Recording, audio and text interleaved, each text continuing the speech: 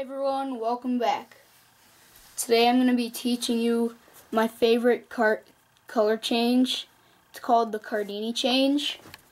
The reason it's my favorite is because it's quick, visual, and it's very clean. So I'll do a performance and then I will give you a tutorial.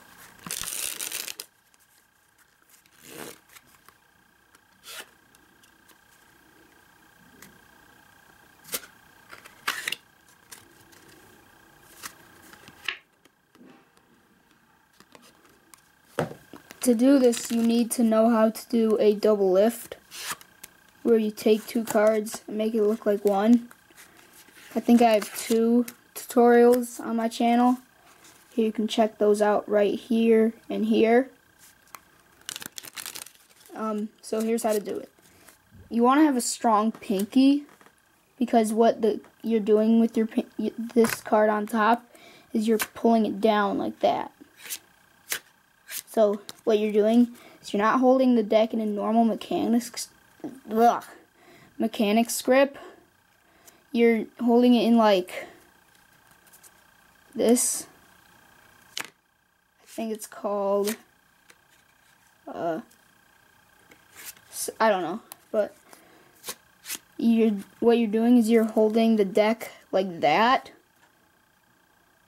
and you're just putting your three other fingers around there, so the deck looks like that. And you want to use your pinky. You want to take it way over top of the deck, so it's almost to halfway, and you want to pull back. And then once the card is elevated, like about that much, you pull down, and that'll cause the card to be upright on the deck. But with your hand over it, it happens very fast. But when the cards face up, it happens even faster. So you just want to get that move down, and then the rest. Once you get that down, you're more than halfway there. So you're just doing a double lift. Now you want to get in that position, and you can wave your hand over like that. You can go like that way, and it goes like that. Or what I do is I make a fist, and I go, and then I do the flick down move. So what you do is you don't want to have your fingers open, because that'll show the card right there. Because if your fingers are closed, since the card is so incredibly thin, you can't see it through your hand. So you want to do that.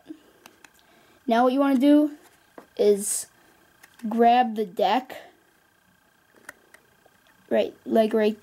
this, and you're taking these fingers and pulling this card down, rotating your wrist,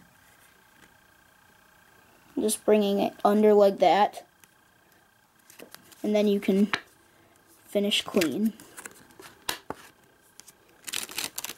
So that's pretty much how it is. It's kind of a knacky thing to do. I taught myself the Cardini change, but if you practice it, you can impress a lot of people. So that's the Cardini change. Hope you enjoyed that. That's it. See you next time.